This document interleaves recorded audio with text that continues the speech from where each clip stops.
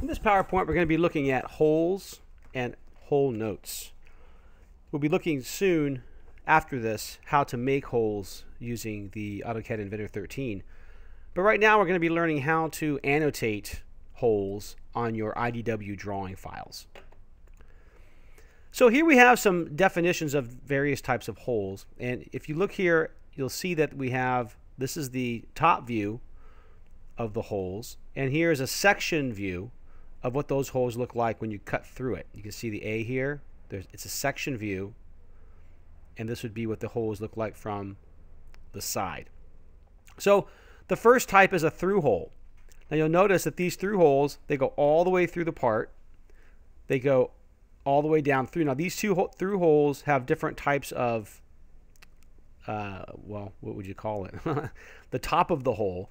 This one, this through hole is simply a hole. And you can see you'd make that by just taking a drill and drilling it right through the part. This hole has a little extra feature, and we'll see what that is in a second. Through hole, when the hole goes all the way through the part. Next, we have a clearance hole. Now, a clearance hole is a through hole, but it's also a hole that allows room for a screw head or even for the screwdriver to fit through it. A clearance hole is a hole where you allow extra space for whatever's going to fit inside there. It is a through hole, but it's also called a clearance hole. Special kind of a through hole. A blind hole is a hole that does not go all the way through the part. So you look up here on the top and you can see that there's a hole there, but if you were to look at the bottom of this part, it would not go all the way through. Okay, that's a blind hole. A countersink hole is a hole that has a conical shaped recess at the surface of the hole. Here is the conical shape. You can see it right here. Here's the conical shape. And on the top view here, it's just it shows up as a circle, but you can clearly see that it's got this angled surface to it. It's called a countersink. And typically a countersink hole has a tapered screw that goes into it. And a tapered screw would be like a drywall screw or a wood screw or some kind of a machine screw that has a place for a screwdriver or an Allen key. Those are the types of tools that you would use to screw those in. The next is called a counter bore. Very similar to a countersink, except for a counter bore has simply a cylindrical recess. In other words, it's just a hole that's bigger than the hole where the screw's going. So that's called a counter bore, and it says here it often is used to receive a bolt head or a nut. And there are bolts that are made that have heads that look just like this. And then we have a tapped hole. A tapped hole is a hole that has threads on it. And that's the kind of a hole where you would that would be ready to receive a bolt. So tapped hole. Now, these are the common symbols that you'll see when you're annotating a hole on your IDW drawings. Diameter symbol, just a circle with a line through it. The Greek letter phi. This is the diameter symbol. Counter bore, you can see it kind of looks like the counter bore where it just goes down straight. And this would be would be a note that you would tell the person making the part, hey, this hole has a counter bore on it. Countersink looks like the countersink. And this symbol means depth. And it's how far down the hole goes. Now, if you have a through hole, you wouldn't be using this symbol. This would only be used for blind holes.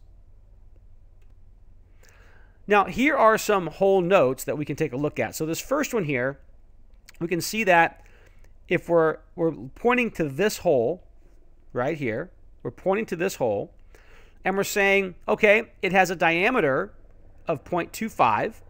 And typically you won't see the unit after that because somewhere on the drawing it will tell you all the units on this drawing are in inches or all the units on this drawing are in centimeters unless otherwise noted. And usually it's not otherwise noted. Normally all the dimensions are the same on the drawing. So you'll notice there's no indicator here of what the dimension is. But let's just assume that this is in inches. So this would be, and actually right here it tells us that it's in inches. So this is a 0.25 diameter hole that's going down into the part 0.75. Okay? It also tells us, because we need that, obviously there's something else here besides just a hole. It tells us it's a counter bore. And it tells us the diameter of the counter bore and how deep the counter bore goes. So look very closely at this hole note. The diameter of the hole, how far down it goes, the fact that it's a counterbored hole, and this is the diameter of the counter bore, which will always be bigger than the hole itself, and how far down the counter bore goes. Okay, does that make sense? Next we have the annotation for a blind hole. So here we have a hole that has a diameter of 0.38, and it goes down half an inch, 0.5. Here we have a hole that is 0.38 diameter through. So you'll notice you don't use the depth indicator when you have a through hole, or a hole going all the way through the part. Now, here, this is the countersink symbol right here. So it tells us that this hole has a diameter of 0.5 through. So that would indicate that this hole is 0.5 all the way through the part, and it has a countersink that has a diameter of 1 inch at 82 degrees. Now remember, the countersink has a tapered angle, and it tells you that angle is 82 degrees. Different types of screws, different types of bolts that are countersunk will have various and differing angles. Now, we also have to indicate that the hole is threaded. Now, we'll see here, if you can see clearly, a threaded hole has a hole that is a circle, and then it has these dotted lines that go around it. That shows the thread that's inside the hole. So if we look up here, we can see that we have a standard way of dealing with these holes. Let's go to the next slide. If we go back, this was the Unified National Thread Note. If we come, this is the ISO thread note. ISO is the international standard, and you can see that it's metric. So it's a little bit different.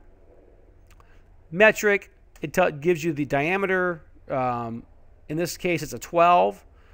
The pitch of the threads, 1.5, and then it goes on here to give you information about the thread. We typically are not going to use any metric threads in this class. We'll always be using the English system.